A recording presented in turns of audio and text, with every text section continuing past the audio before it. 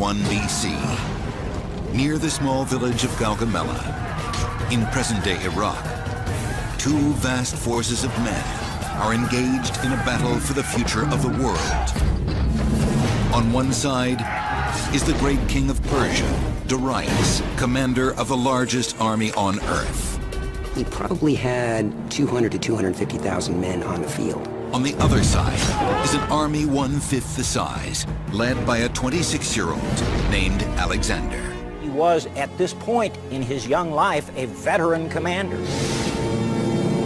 Prepare to experience the greatest battle of the ancient world like never before.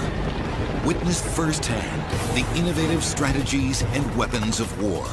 They'd have a weapon much like this, a very aerodynamic spear.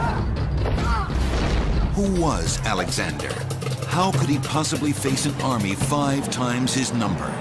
His tactics are still in use today. His ideas are still in use today. What was Alexander's secret weapon? Alexander was a phenomenon.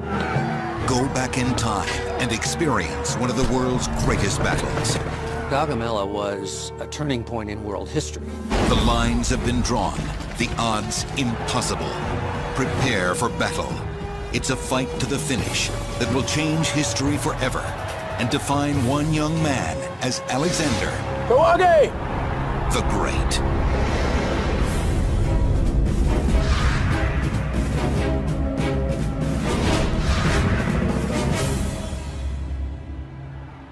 October 1st, 331 BC, near the village of Gaugamela. The two most powerful armies in the world, the Persians and Macedonians, are about to clash. The Macedonian army moves first, even though they are outnumbered 5 to 1. Their young leader, Alexander, orders his elite troops to attack the center of the Persian line. What was at stake at Gaugamela was the entire Persian Empire. Darius, king of Persia, has no intention of losing his empire. He had lost before to Alexander at the Battle of Issus. Now he is determined to crush the boy king. Darius orders his men to attack Alexander's left flank. Darius was setting a trap, and he was forcing Alexander to march right into it. The Persian king orders the release of his most deadly weapons, war chariots designed to slice the enemy to pieces. If you're Alexander, what are you going to do against something like that? Facing incredible odds and terrifying weapons, will Alexander be able to save his men and his kingdom? The story of Gaugamela really began in a small backwater of the ancient world, a region north of the Greek peninsula called Macedon. This mountainous region was considered barbaric by the Greeks because it was a monarchy, not a democracy. And from childhood on, the boys of Macedon, like Alexander, were raised to be warriors.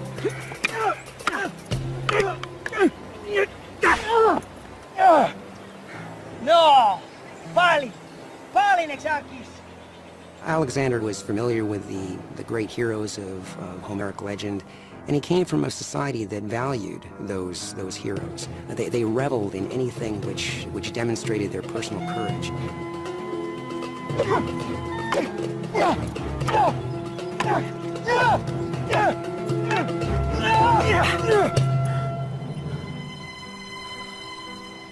Alexander's father was King Philip of Macedon. A grizzled veteran of tribal wars, he was a student of the art of war. Philip's leadership and army unified the people of Macedon. He had made Alexander a cavalry commander at age 16. Philip was not only a brilliant statesman, but a brilliant innovator. What Philip did was to remake Macedonia into the most powerful state in the ancient world. He literally changed the way armies were organized and the way they fought. Philip creates an army of professionals. He actually pays them, and pays them well. They drilled year-round, and they were in units along with people from their home regions. So they were very cohesive, and they were very well trained, and therefore much more maneuverable. With Macedon transformed into a regional power, Philip now intended to unify all of Greece under his command. Ormeneo, plasta pragmata. Hoi Athanaio, ke hoi boitute. Sumima kensan. Co profoi esso, tus Athanaius. Oposun epithoso, sun capsumen et kainos. Katastasos Alexandron. Hegemon ton hippon. Et toimos esti.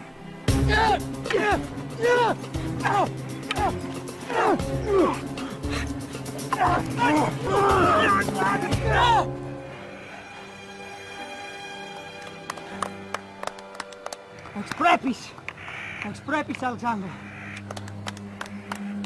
The other formative force in the life of Alexander was his mother, Olympias. The daughter of a conquered king, she became Philip's bride as a spoil of war. Her relationship with Philip was rocky at best. She had sort of been cast aside in favor of another, more beautiful new wife. And so you might say Alexander had some resentment because he felt that his mother had been wrongfully denied a certain privileged place. Olympias might even have feared that this new wife would produce a son, who Philip would then favor as his heir, rather than favoring Alexander. In 336 BC, destiny changed Alexander's life when Philip of Macedon was assassinated. For Macedon and the young Alexander, this would mean one thing.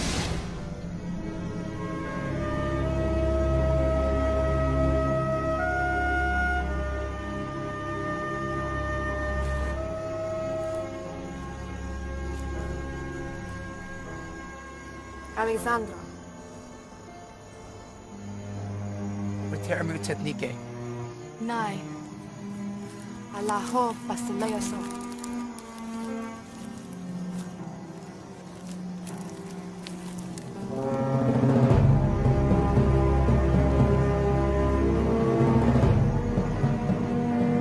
Philip's death did not stop the Macedonian plans for conquest. Just 20 years old, Alexander took control of the army and marched on Greece, which rebelled after Philip's death. Athens and the other city-states surrendered to the young king. The Macedonian army was unstoppable. Next, Alexander turned his attention east to Persia. The Persian Empire was, in its day, the greatest empire in history. There had never been anything like this, as big as the Persian Empire, as organized as the Persian Empire. At its height, it stretched from the Indo-Pakistani border in the east all the way to Macedon, and in the south, it included Egypt. Persians and the Greeks had been at war in one way or another since about 550 BC, so for well over 200 years. Persia had invaded Greece, had conquered Macedonia, had burned Athens to the ground, had violated the temples of the gods. Alexander grew up with the idea that the ultimate grand prize was the Persian Empire. In 334 BC, Alexander led his army of 45,000 men east into the lands claimed by the Empire of Persia. Legend says that while marching through the center of present-day Turkey, Alexander visited a temple outside the town of Gordium.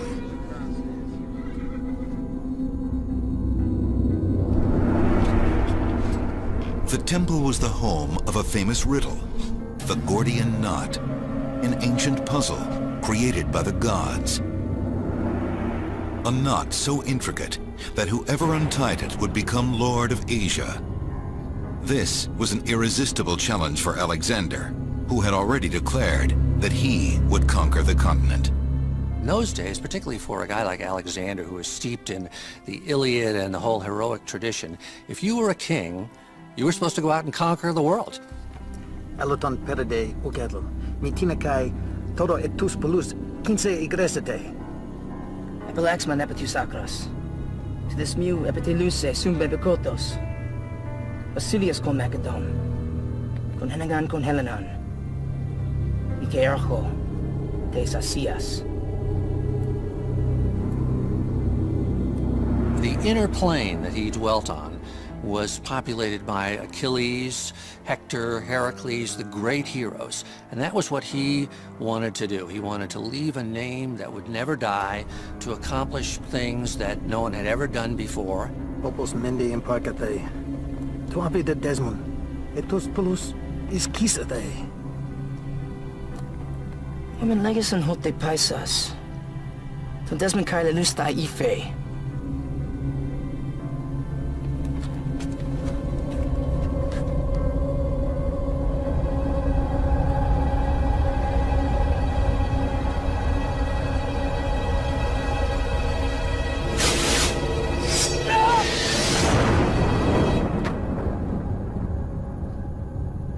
Solano to Histora to remove.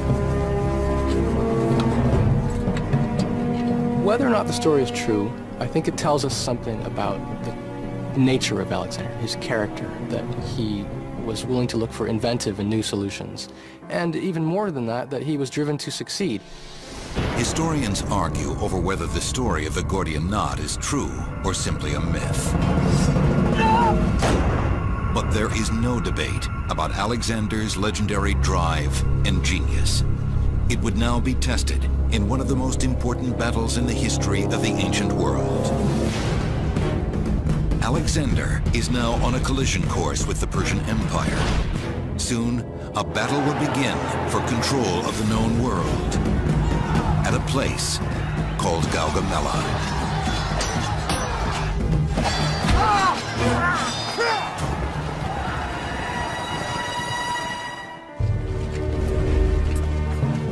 In 334 BC, Alexander led his army of 45,000 men east into the lands claimed by the Empire of Persia. But the invasion was barely noticed by the Persian king.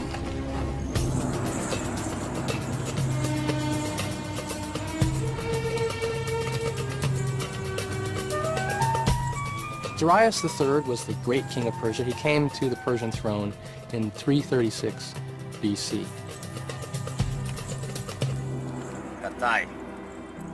Darius is told that Alexander and his army have breached Persian soil. The question now is what to do about it.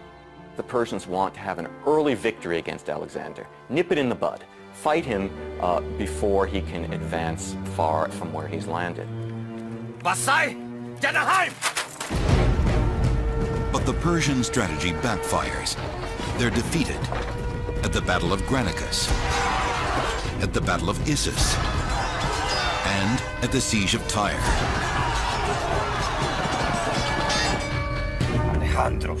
As Darius watched the surprising military success of the young general, he began to build up his army. Many of his advisors said, don't fight regular battles with the Macedonian army. They're simply too good. The risk of losing is too great. Instead, avoid battle and retreat.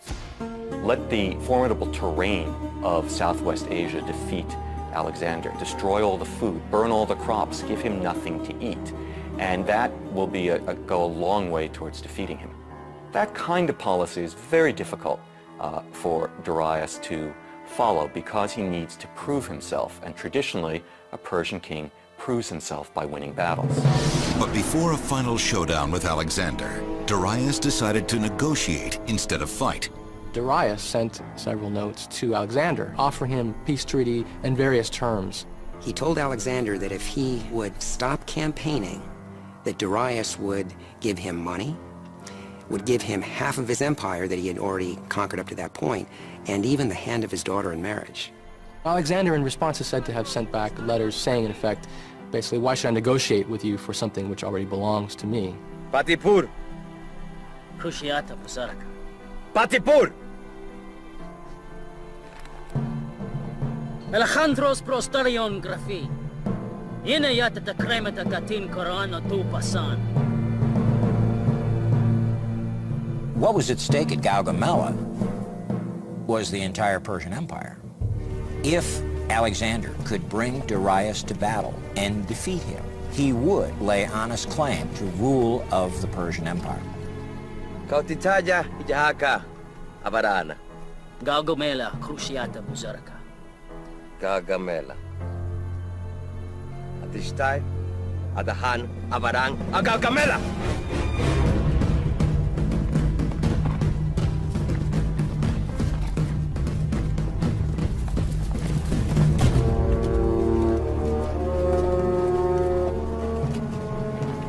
Darius had built an army from every corner of his empire, and as the Persian army began to move into place, Greek scouts reported that Darius's army was larger than anything they had ever seen before. The estimates are actually all over the field, but we suspect that he probably had around 200 to 250,000 men on the field, which would have been about 5 times the size of Alexander's force. The Macedonian army, we think we have fairly certain figures for. We're talking about 40,000 infantry of all types and about 7,000 cavalry. Alexander's chief general is Parmenio, a seasoned cavalry commander. Parmenio was one of Philip's most trusted generals. He was also of the old school. He was one of the only generals that regularly stood up and argued with Alexander. And in some cases, Alexander would ask Parmenio for advice, knowing that he would get a conservative answer from Parmenio. And therefore, he would understand how a conservative commander would view a certain situation. And oftentimes, he would then use that information to develop a plan that would counter a conservative reaction. The youthful Alexander may not be worried about being outnumbered 5 to 1, but the old general is. He wants to attack at night, while the enemy sleeps. Tigar, apelakanay planastay kay poye kay farme ora Darian. Igo man an Alexandros, igo man an es. Kaigo. I Parmenian en. Aluk ego Parmenian. Klepto teniken. Tupame tupori. He was arrogant and brash, but he had to be to lead in that kind of an environment. Darius had expected an attack in the dark and left his army standing at the ready for the entire night. It was not a cohesive force, but a series of armed groups levied from the governors or satraps of every corner of the empire. The king would go to the satrap and say, your tax this year is 1,000 men. And he might have a huge variety of these from different places. He fought with Ethiopians. He fought with Bactrians, who would be Afghanistan today. They were all over the place, and they may speak different languages, have different cultures, have different weapons. Most Persian warriors wore no armor and no helmet. Each carried an 8-foot spear and a shield made of wicker. But what the Persian army lacked in armor and weapons, they made up for in numbers. You think of the Persians, they're not a bunch of yahoos. The tactics that they're using have been effective for hundreds of years. The Persians have a huge empire. It's been good enough. Against this enormous army, Alexander has one advantage. Hot! This professional army has the Macedonian phalanx. Captain Dale Dye, retired officer, historian, and film consultant, has studied the Macedonian approach to warfare. The Macedonian phalanx, probably the most potent weapon of war in the ancient world. The phalanx, blocks of individuals, 256 men, arranged 16 across by 16 deep. Once you were in the formation and going forward, you really had no choice as to whether you were going to go backwards or not. You were definitely going forward with this massive wall of human muscle and spear points, and that's what made it so overwhelming. In the front rank were the most veteran fighters, the fighters who had proved their courage, their bravery on the battlefield, who could be relied on to go forth and contact the enemy. He carried a small shield.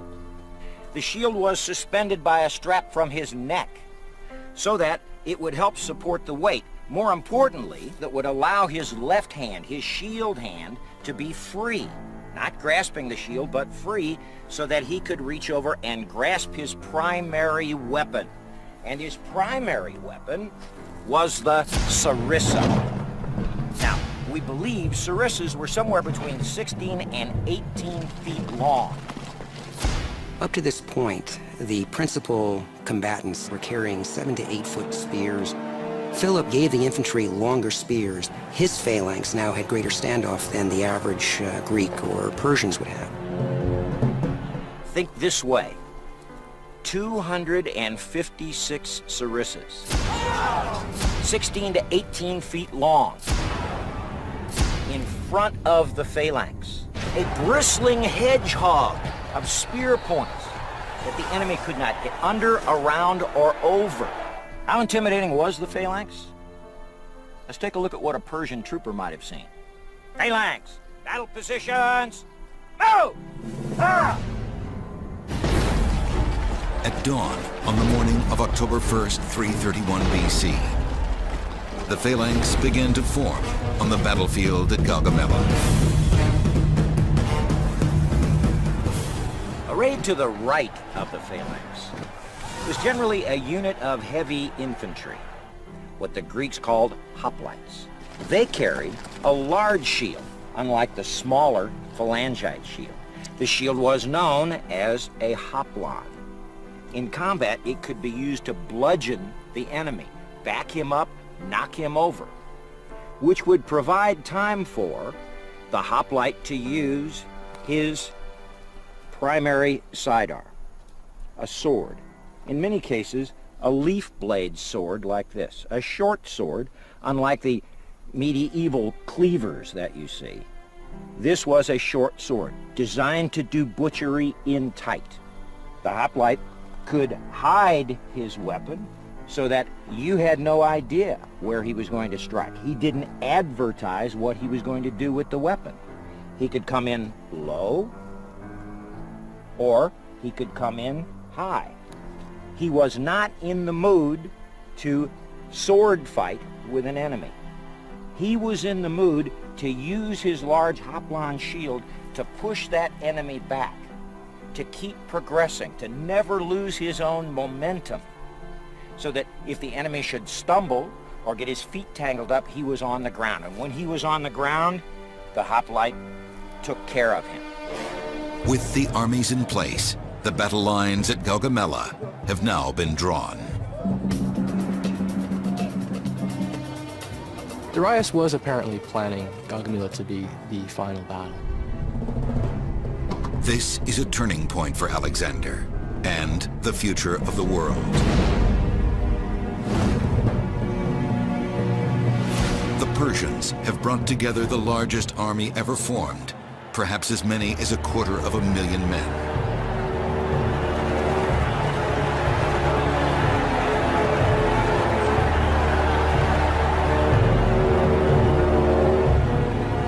The army of Alexander consists of just 45,000. The stakes were high. For Darius, he knew that if he lost this battle, he would probably lose his empire. For Alexander, the stakes were high too. He had staked everything on defeating Darius and becoming the king of Persia. Alexander risks everything on this one battle. If he wins, the richest empire on earth will be his.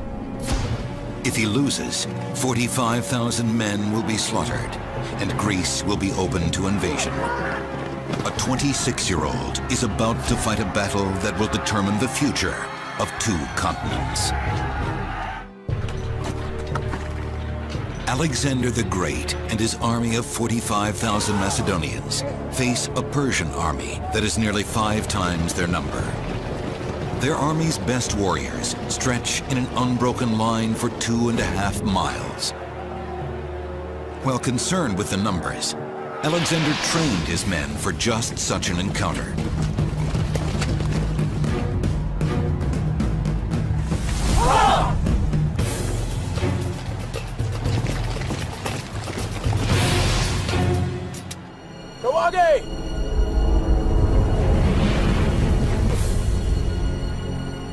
Darius had laid out his battle line in a way that was a tremendous challenge for anybody. It was 2.5 miles long, and there were fairways, killing zones, laid out for scythe chariots. Chariots with iron blades on the front and on the sides. The Macedonians, no matter how far they stretched out their line, they still were going to be overlapped by about a half a mile. So Alexander was walking into a double envelopment where Darius was going to send his cavalry from each side while he was sending these scythe chariots at Alexander. But if you're Alexander, what are you going to do against something like that? Alexander viewed each battle as if it were a chess game, and he knew this would be a difficult match. Alexander viewed his army metaphorically as a hammer and an anvil. The phalanx would serve as the anvil. His cavalry, the hammer, would push the enemy. So between the hammer and the anvil, the enemy force would be crushed.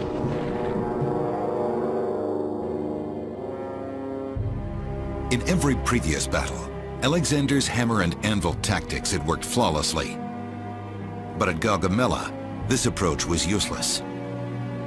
With a Persian line stretching for over 2 miles, Alexander's cavalry could not possibly outflank the enemy. He would have to come up with an entirely new strategy. First, he grouped his infantry into the phalanx formation, 256 warriors to a square, 16 across, and 16 deep, and nearly impossible to stop. This approach to warfare was new to the ancient world. Next, how best to utilize his other great asset, his cavalry. Armed like no other and trained to work as a unit, the riders of Macedonia were considered the finest horsemen in the world. Alexander's cavalrymen wore bronze helmets and breastplates. Each was armed with a lance called a ziston. The lance was approximately 10 feet long. The average cavalry lance was more like 6 feet long, which gave a reach so that you could contact the enemy before he could contact you. The cavalrymen also carried a curved single-edged sword called a kopis. Kopis is a great weapon, much more sophisticated than the leaf blade we saw the infantry have. Because of this heavy belly, because of the metal here, and the thinness and lightness here, when you slash, that momentum gives you a lot of power, like a machete or an axe. You can do a lot of damage hacking and cutting, great for hamstringing. Alexander's challenge is how best to utilize the phalanx and cavalry to his advantage. And what he does next will turn traditional strategy on its head. Rather than face the enemy head-on, Alexander arranges for his outnumbered infantry to face the Persian center at an angle. He comes to the battlefield, arrayed in what for the day seemed to be a strange formation. If we were to look at this in modern military terms, if we were to look at the way Alexander arrayed his Macedonian forces, we would say that he approached Darius's line of battle in a left echelon formation with his left flank refused. The modern military terms mean that the Macedonian phalanx were arrayed at an angle, with the left side facing outward away from the battle, expecting an attack from the side. And the echelon, or angled line of attack, couldn't help but confuse the enemy, who had never seen such an approach to battle before.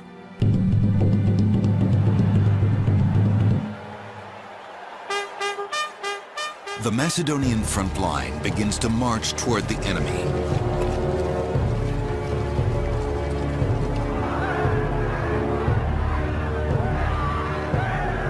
On the front line of the Persian force are the Immortals, Darius's elite guard. If one was killed, somebody else stepped up and got in their place. That's why they were known as the Immortals, because there were always 10,000 no matter what you did. As the Macedonians get closer, Darius believes Alexander's angled approach has given the Persians an enormous advantage. Darius sees the open ground between the Persian cavalry and Alexander's troops. Alexander's a smart tactician. He knew that if you offer a cavalry-heavy force open ground, that cavalry will charge across that open ground. It was a given in Alexander's mind that if he offered that open ground, Darius would take advantage of it. And he was right. Darius orders his cavalry to charge the Macedonian left.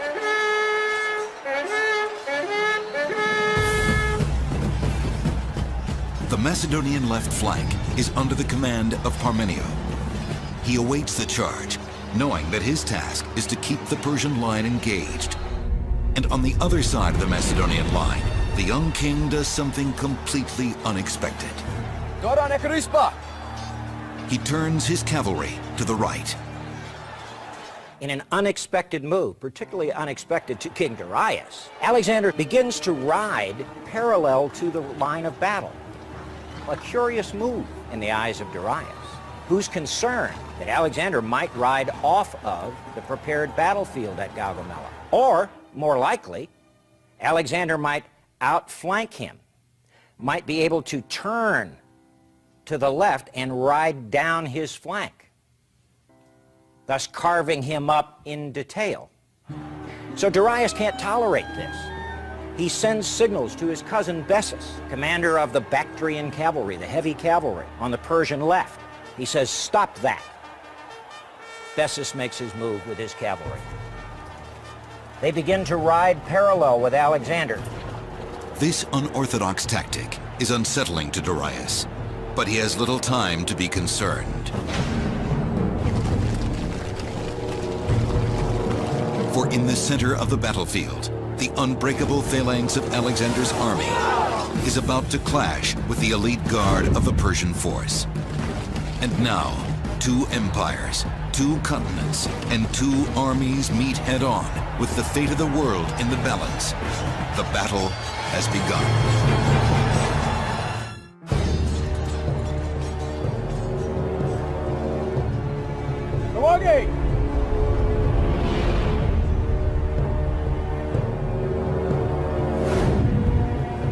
October 1st, 331 BC, the outnumbered army of Alexander the Great is about to collide with the army of the Persian king Darius.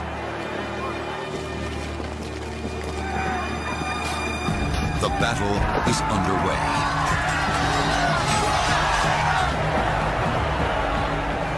As the center and right clash, Alexander and his companion cavalry continue to ride to the right, while the Persian cavalry matches their every move.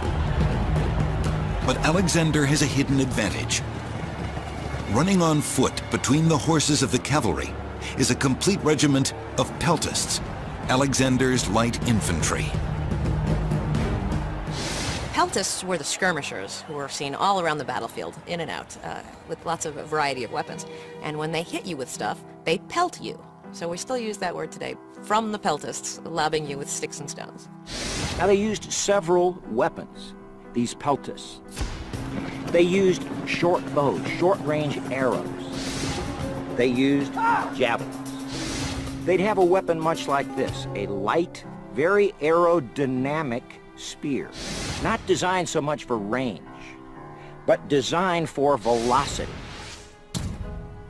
From that, we get this sort of thing. Charles, thank you.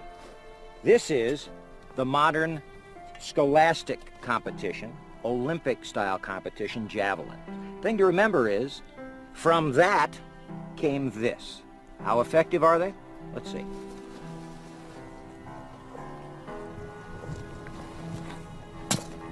So javelins were used by peltasts, by skirmishers, out in front of the battle line to pick off high-value targets, those officers, those chariot crews, and to keep the enemy on edge, unbalanced. One of the other weapons that they used was really quite common to the era. It was called the sling. They might look something like this. A very simple piece of gear.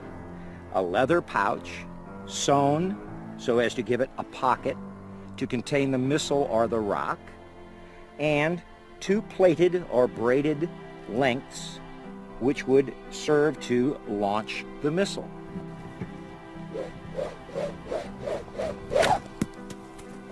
Now, that stone may not look like it have injured anyone downrange, but imagine this.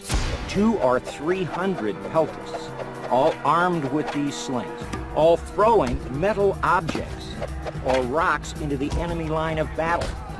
Somebody's going to get hurt, or more importantly, somebody's going to get rattled. With the peltasts hidden from the Persians, Alexander moves steadily across the battlefield. The hidden peltasts will be one of the keys to Alexander's strategy to win the battle. As Alexander rides, the front line of the Persian army begins to feel the full power of the Macedonian phalanx. Seeing his elite troops pushed back, Darius decides to deploy his most feared weapon, the scythed chariot.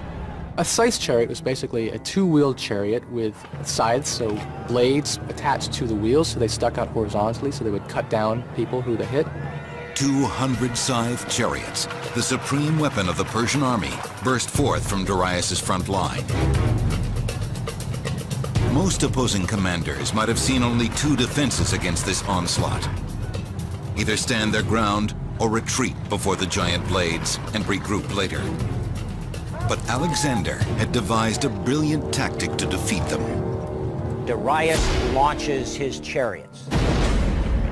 Alexander knew it was coming, and he had taught his men to trap the chariots. It's a simple move that is still analyzed in tactical studies today, a move that is called the mousetrap.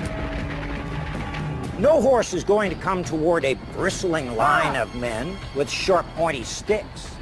So if you open a space, that horse will come into that space. He will be trapped. You can gut the horses, you can pull the charioteers down and kill them. And that's what he did. In a sort of tactical judo, the Macedonians used the chariot's own momentum against them. Within minutes, the threat from the Persian chariots is neutralized. The chariot will never be used again as a significant weapon of war. As the battle rages on, Parmenio's left flank is under heavy attack and is near collapse. On the other side of the battlefield, Alexander continues to ride away from the fight. But why? The Battle of Gaugamela has reached a critical juncture. The Macedonian phalanx are engaged on the front line, while Alexander continues to ride across the battlefield on the Macedonian right. And on the Macedonian left flank, Parmenio is in trouble. His outnumbered troops are on the verge of collapse. He attempts to contact Alexander, asking for reinforcements, but his message does not get through. Battlefield communication in ancient warfare was primitive at best. They had trumpeters who would play a certain set of notes, and you would hear those set of notes and recognize it as a signal for your unit. And then the second set of notes that they would play would be what your unit is to do. You had drums whose beat could change, which would tell you that you need to increase the pace, or you need to turn left, or you need to turn right. It was very difficult, and it was probably very, very confusing. The fog of war and the rattle of battle was a literal problem in those days. Communication was tough. While Parmenio struggles, Alexander and his cavalry continue to ride to the right, neither charging nor retreating. Darius's cavalry keeps pace to prevent the Macedonians from attacking his flank. Alexander angled his force farther and farther and farther off of the killing zone, and he actually went kind of out of the whole prepared field that Darius had set up for him, making Darius pull cavalry out of his line to keep from being outflanked. And as Darius pulled that cavalry out of his line, the line thinned out in the middle. And as that happens, the center of the Persian line cannot shift left to cover the hole that's left. Alexander then spots the gap in the Persian line of battle. Alexander's unorthodox approach to the battle has thrown the Persian army into disarray and has opened a gap in their line. But how can he exploit it? Like all great field commanders, he feels the moment when that door opens. In an amazing move, Alexander turns his entire cavalry 160 degrees and charges toward the gap in the Persian line. The hidden peltasts now emerge and attack the Persian horsemen in a hail of slings, javelins, and arrows, preventing the Persian horsemen from pursuing Alexander and his cavalry. sure that from Darius's point of view, he must have been sitting there, sending his side chariots out, sending his cavalry out, and just waiting for Alexander to be steamrolled over. And then suddenly he looked up, and there was Alexander's companion cavalry. Alexander personally was at the apex of the cavalry wedge. In every battle, he was in harm's way. Alexander and his cavalry charge into the gap, forcing their way through the line.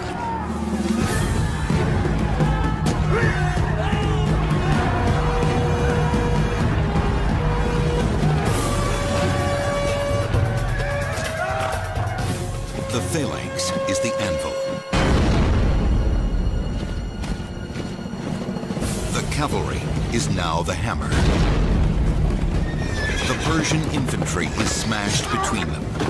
The Macedonian phalanx find no resistance. They charge forward.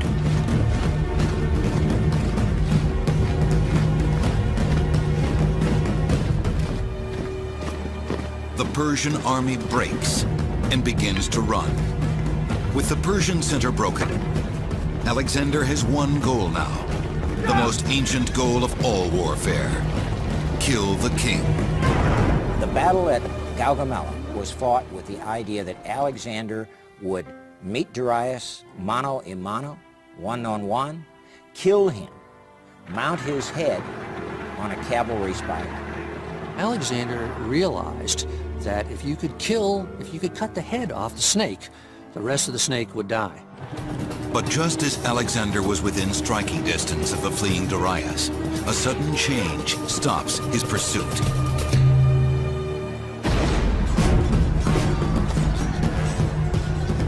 Alexander learns that Parmenio's troops are near collapse and may soon be overwhelmed. They need Alexander's help. Alexander must now make a decision that could change the outcome of the battle: kill the king or save his troops.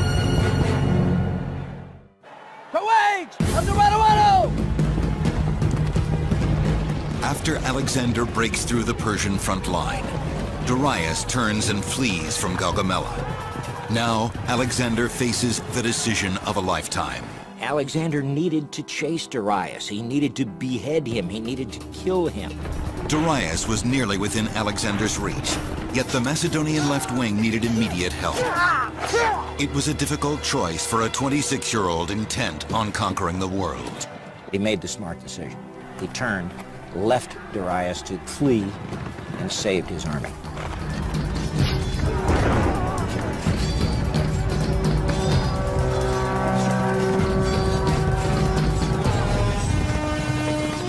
Alexander ran directly into a wall of confused soldiers falling to the rear.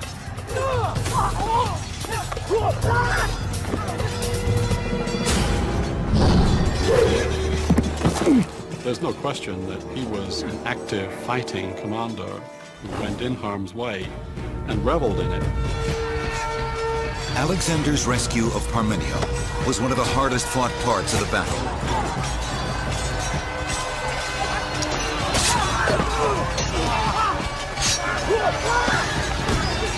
Alexander himself suffered combat wounds the equal of any of his veterans.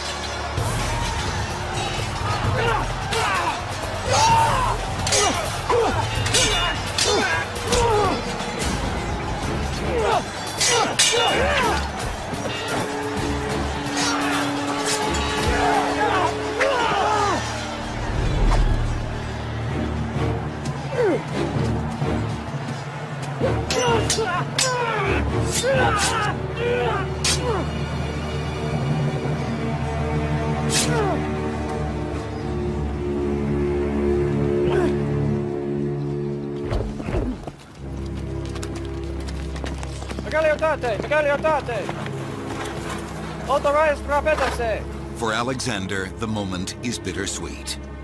He rescued his left. He saved his army.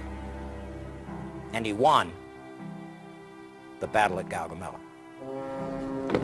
By late afternoon, the battle was over, and the legend of Alexander had begun.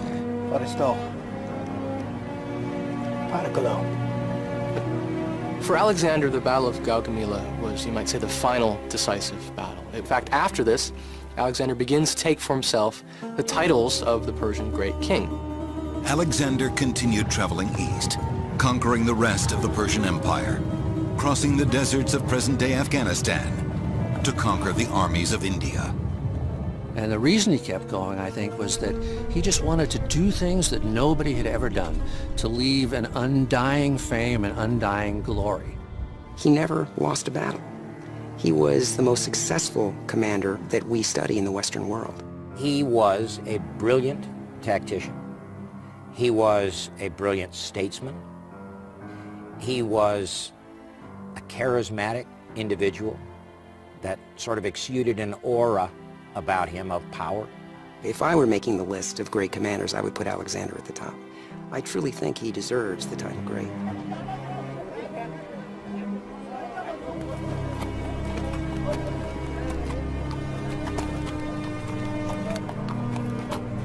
Some sources say that over 1,000 Macedonians were killed at Gaugamela, while the Persian casualties may have been as high as 50,000. Darius escaped into the surrounding mountains, only to be murdered within the year by one of his own generals. Alexander declared himself Lord of Asia, and no one could deny that fact any longer. Alexander was great because he had such clarity in his goals. He managed to infect the people around him with such love for him and desire to accomplish his missions that it was a tidal wave of force that couldn't be stopped. And that's the mark of a great man. Alexander lived only 6 more years, and when he died at age 32, he had conquered the entire known world. The prophecy at Gordium turned out to be true. Alexander the Great's unusual strategies proved to be as effective against armies and empires as they were against the Gordian knot. He was a heroic leader, and he led a heroic people. And in a world that did not believe in an afterlife, how else does one achieve immortality than by writing oneself into the history books? And in that regard, Alexander is immortal.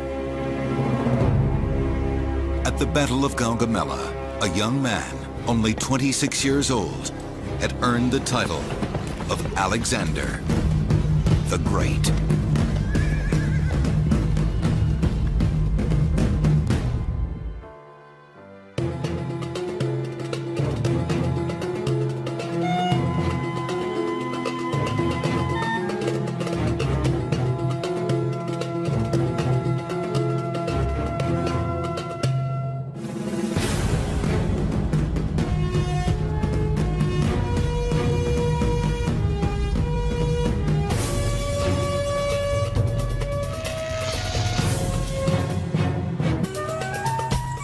Darius III was the great king of Persia. He came to the Persian throne in 336 BC.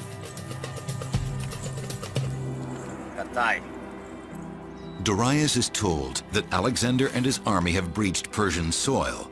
The question now is what to do about it.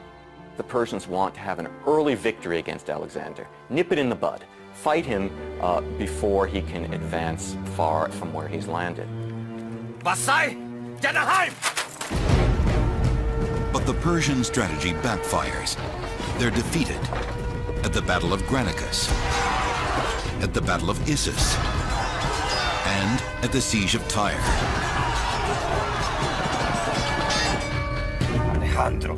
As Darius watched the surprising military success of the young general, he began to build up his army. Many of his advisors said, don't fight regular battles with the Macedonian army. They're simply too good. The risk of losing is too great. Instead, avoid battle and retreat. Let the formidable terrain of Southwest Asia defeat Alexander. Destroy all the food, burn all the crops, give him nothing to eat. And that will be go a long way towards defeating him. That kind of policy is very difficult for Darius to follow because he needs to prove himself, and traditionally a Persian king proves himself by winning battles. But before a final showdown with Alexander, Darius decided to negotiate instead of fight. Darius sent several notes to Alexander, offering him peace treaty and various terms. He told Alexander that if he would stop campaigning, that Darius would give him money, would give him half of his empire that he had already conquered up to that point, and even the hand of his daughter in marriage. Alexander, in response, is said to have sent back letters saying, in effect, basically, why should I negotiate with you for something which already belongs to me? Patipur. Khushiata Pusaraka. Patipur. Alejandros Prostarion Grafi. Inayata ta kremata katin Korano tu pasan. What was at stake at Gaugamela was the entire Persian Empire. If Alexander could bring Darius to battle and defeat him, he would lay honest claim to rule of the Persian Empire.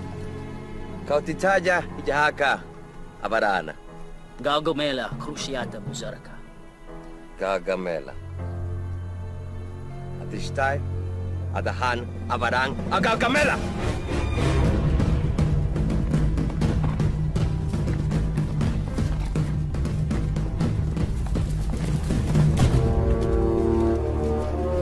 Rocks into the enemy line of battle. Somebody's going to get hurt, or more importantly, somebody's going to get rattled. With the peltasts hidden from the Persians, Alexander moves steadily across the battlefield. The hidden peltasts will be one of the keys to Alexander's strategy to win the battle.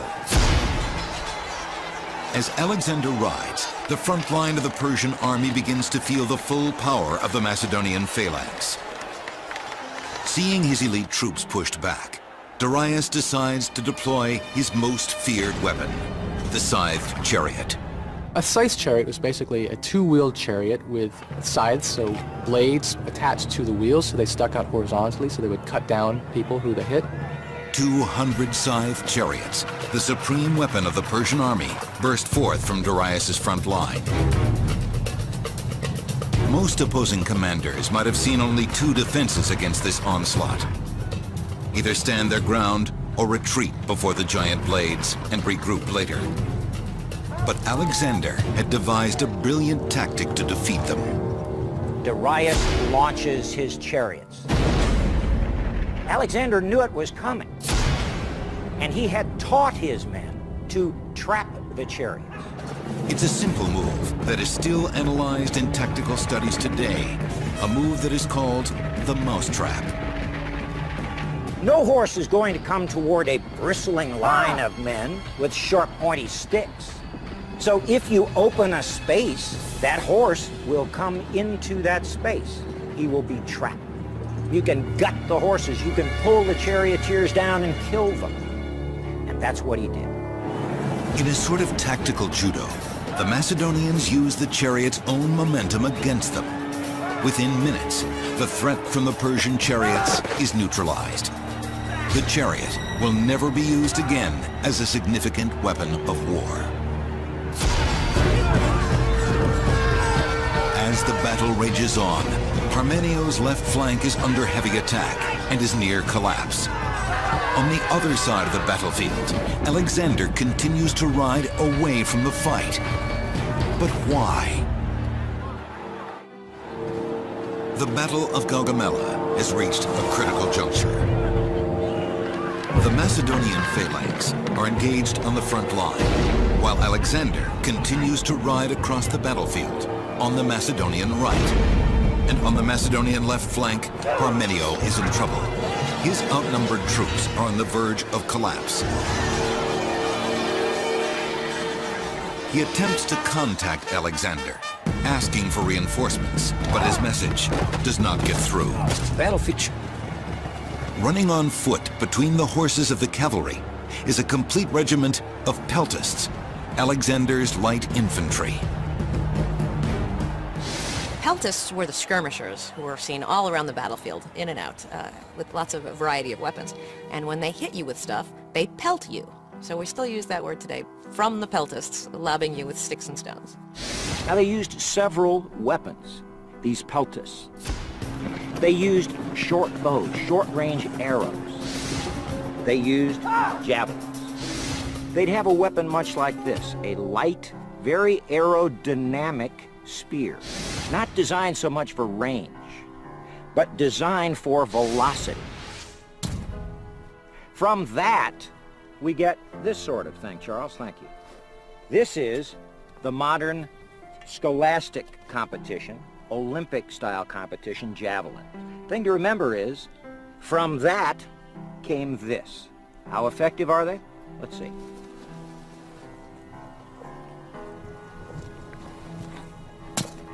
So javelins were used by pelters, by skirmishers, out in front of the battle line to pick off high-value targets, those officers, those chariot crews, and to keep the enemy on edge, unbalanced. One of the other weapons that they used was really quite common to the era. It was called the sling. They might look something like this. A very simple piece of gear. A leather pouch, sewn so as to give it a pocket to contain the missile or the rock, and two plated or braided lengths which would serve to launch the missile.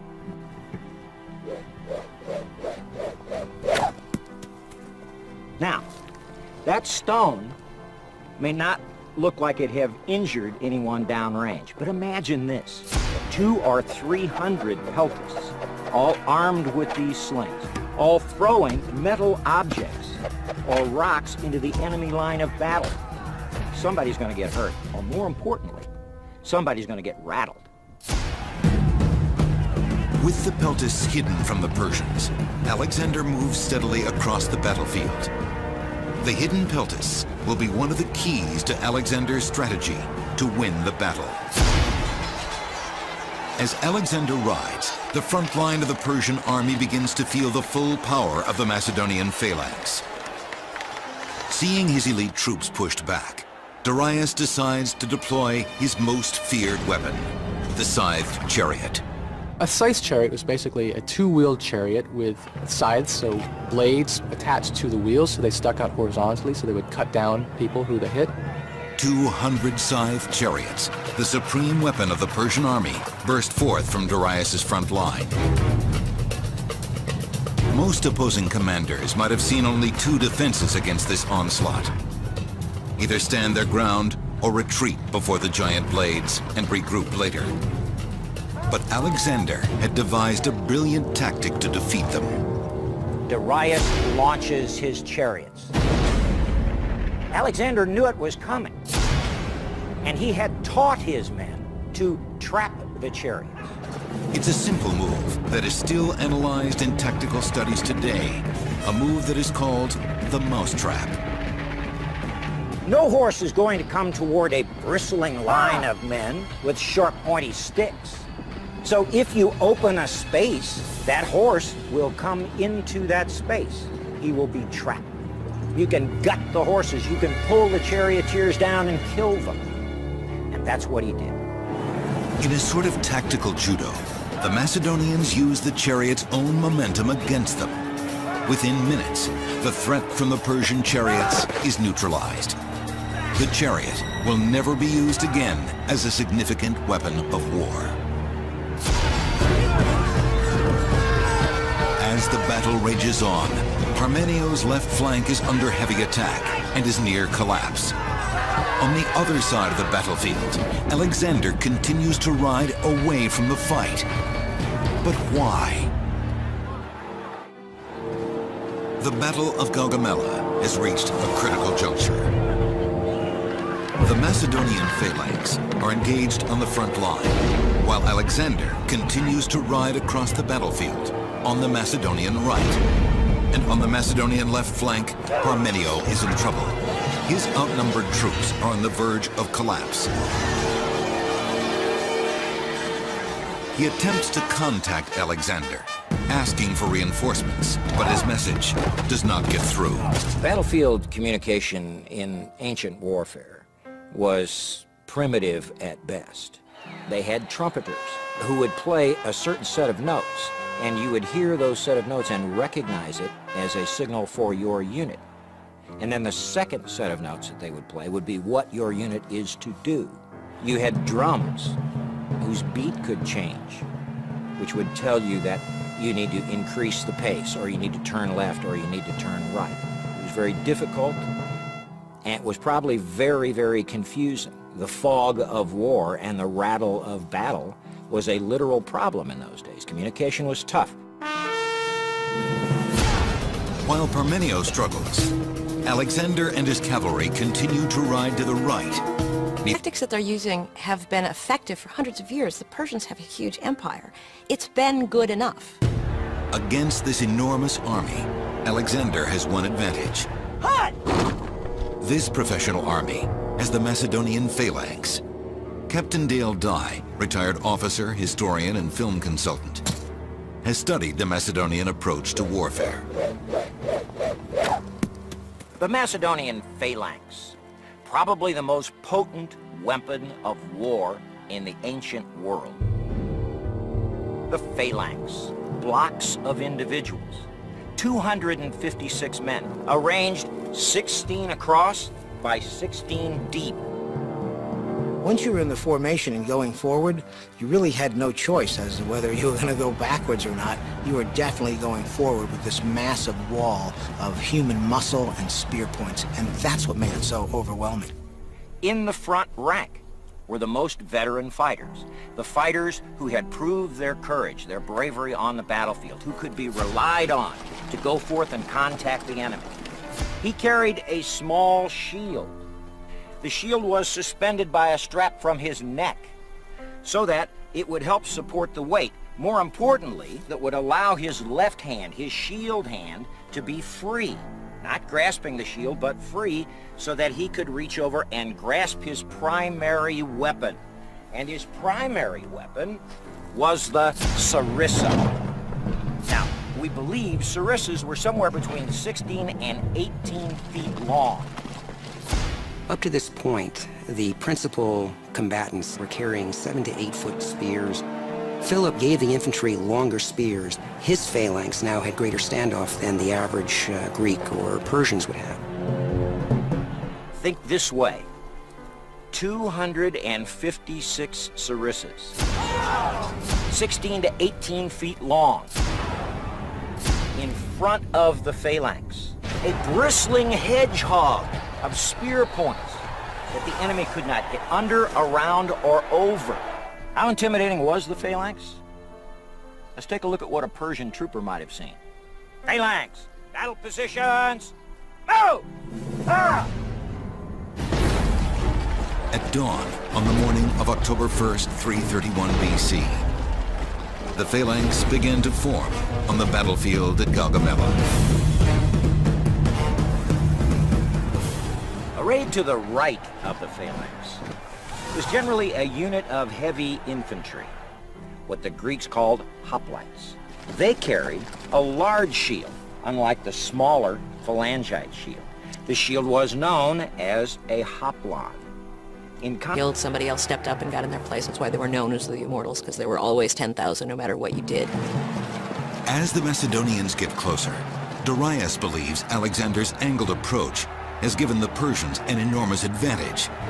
Darius sees the open ground between the Persian cavalry and Alexander's troops. Alexander's a smart tactician. He knew that if you offer a cavalry-heavy force open ground, that cavalry will charge across that open ground. It was a given in Alexander's mind that if he offered that open ground, Darius would take advantage of it. And he was right. Darius orders his cavalry to charge the Macedonian left.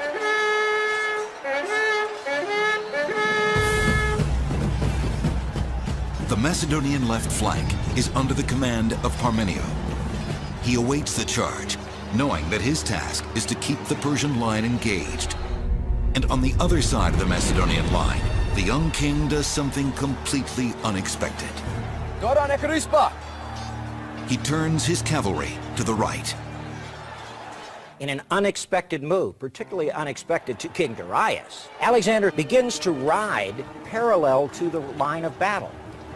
A curious move in the eyes of Darius, who's concerned that Alexander might ride off of the prepared battlefield at Gaugamela. Or, more likely, Alexander might outflank him, might be able to turn to the left and ride down his flank, thus carving him up in detail.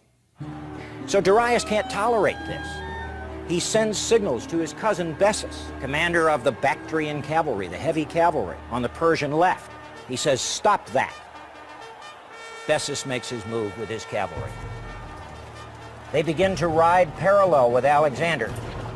This unorthodox tactic is unsettling to Darius, but he has little time to be concerned.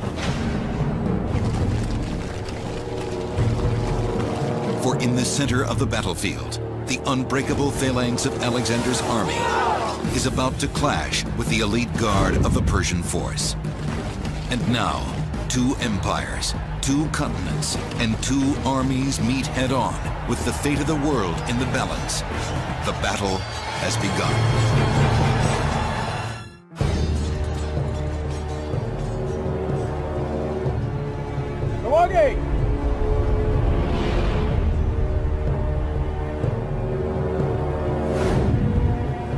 October 1st, 331 BC.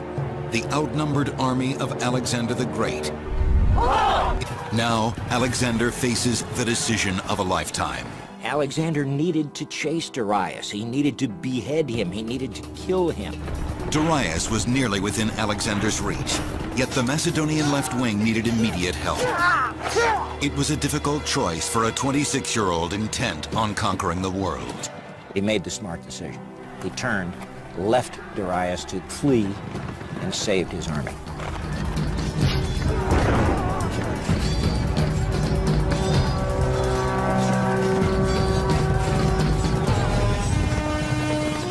Alexander ran directly into a wall of confused soldiers falling to the rear.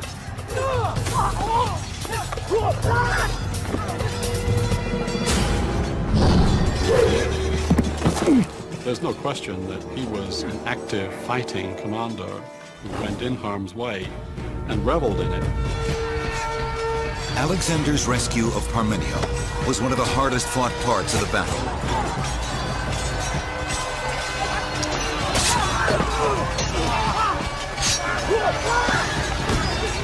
Alexander himself suffered combat wounds the equal of any of his veterans.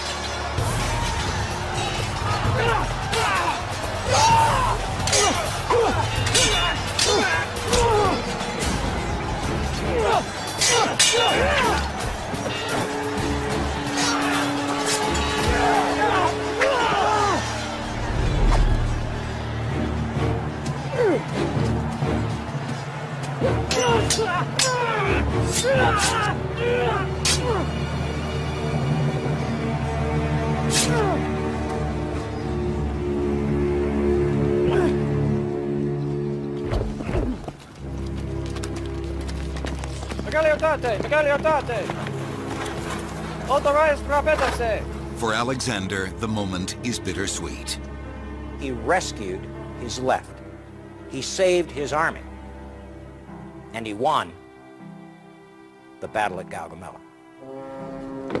By late afternoon, the battle was over, and the legend of Alexander had begun.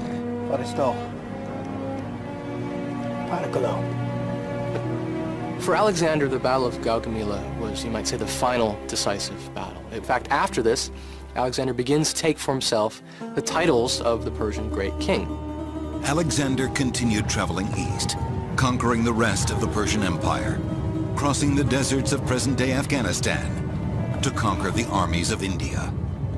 And the reason he kept going, I think, was that he just wanted to do things that nobody had ever done, to leave an undying fame and undying glory.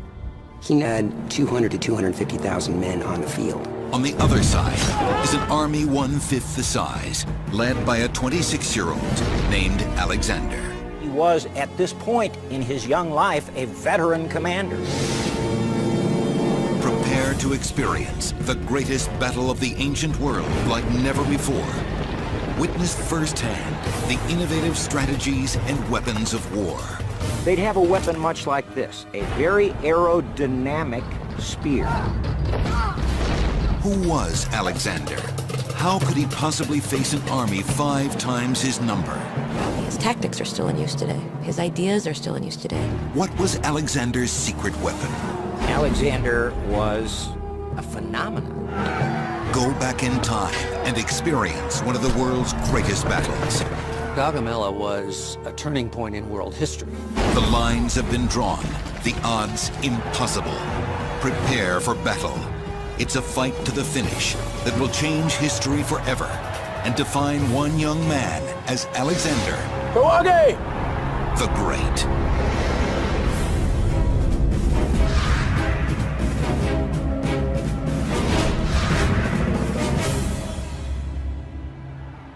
October 1st, 331 BC. Near the village of Gaugamela, the two most powerful armies in the world, the Persians and Macedonians, are about to clash. The Macedonian army moves first, even though they are outnumbered 5 to 1. Their young leader, Alexander, orders his elite troops to attack the center of the Persian line. What was at stake at Gaugamela was the entire Persian Empire. Darius, king of Persia, has no intention of losing his empire. He had lost before to Alexander at the Battle of Issus. Now he is determined to crush the boy king. Darius orders his men to attack Alexander's left flank. Darius was setting a trap, and he was forcing Alexander to march right into it. The Persian king orders the release of his most deadly weapons, war chariots designed to slice the enemy to pieces. If you're Alexander, what are you going to do against something like that? Facing incredible odds and terrifying weapons, will Alexander be able to save his men and his kingdom? The story of Gaugamela really began in a small backwater of the ancient world, a region north of the Greek peninsula called Macedon. This mountainous region was considered barbaric by the Greeks because it was a monarchy, not a democracy. He probably had 200 to 250,000 men on the field. On the other side is an army 1/5 the size, led by a 26-year-old named Alexander. He was, at this point in his young life, a veteran commander. Prepare to experience the greatest battle of the ancient world like never before. Witness firsthand the innovative strategies and weapons of war. They'd have a weapon much like this, a very aerodynamic spear. Who was Alexander? How could he possibly face an army 5 times his number? His tactics are still in use today. His ideas are still in use today. What was Alexander's secret weapon? Alexander was a phenomenon. Go back in time and experience one of the world's greatest battles. Gaugamela was a turning point in world history. The lines have been drawn, the odds impossible. Prepare for battle. It's a fight to the finish that will change history forever and define one young man as Alexander the Great.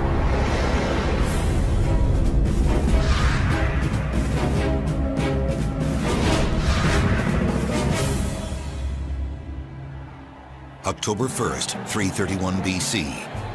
Near the village of Gaugamela, the two most powerful armies in the world, the Persians and Macedonians, are about to clash.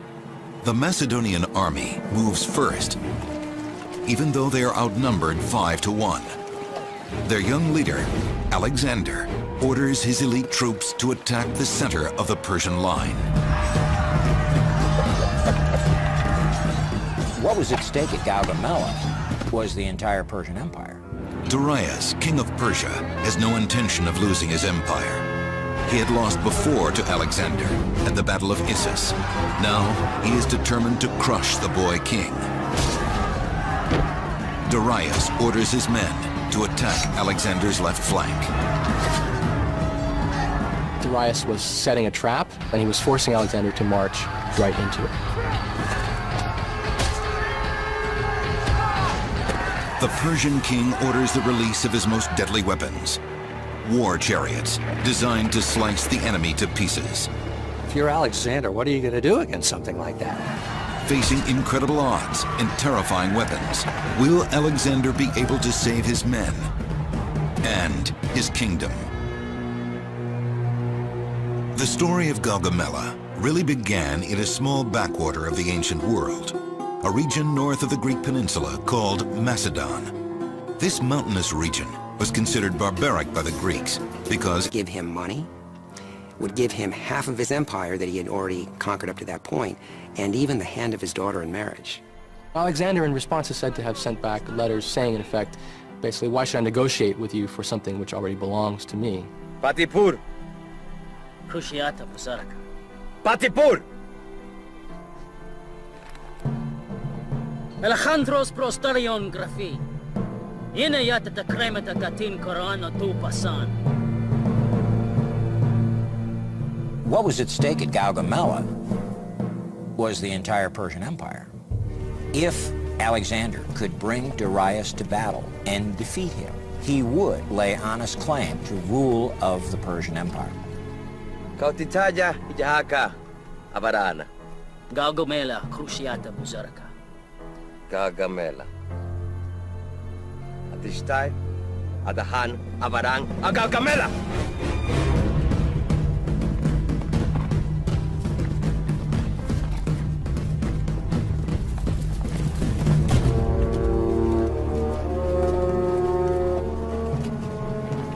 Darius had built an army from every corner of his empire, and as the Persian army began to move into place, Greek scouts reported that Darius's army was larger than anything they had ever seen before.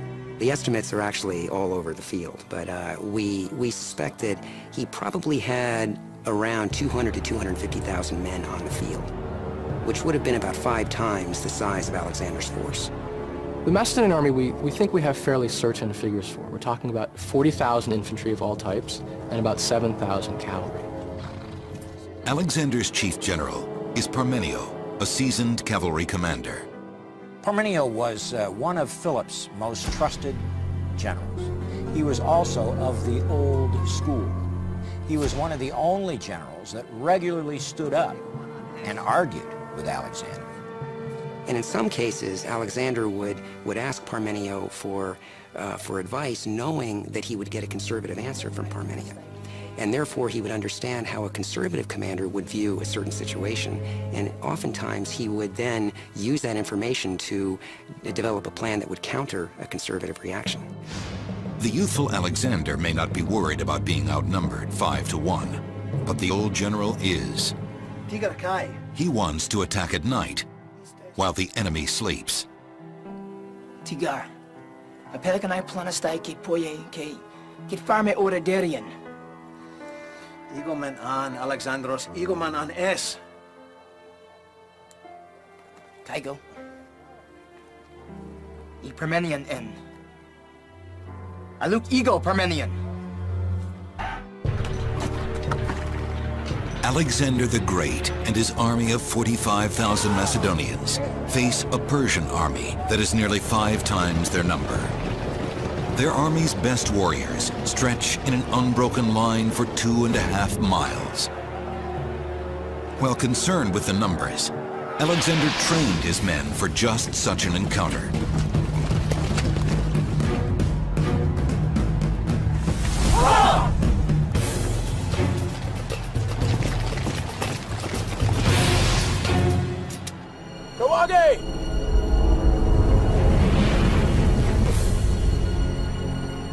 Darius had laid out his battle line in a way that was a tremendous challenge for anybody. It was 2.5 miles long, and there were fairways, killing zones, laid out for scythe chariots.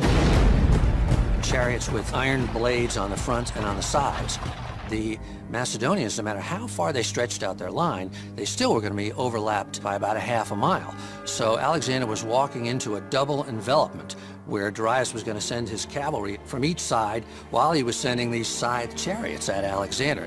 Well, if you're Alexander, what are you going to do against something like that? Alexander viewed each battle as if it were a chess game, and he knew this would be a difficult match.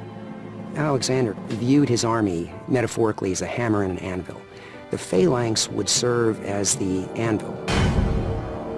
his cavalry, the hammer, would push the enemy. So between the hammer and the anvil, the enemy force would be crushed.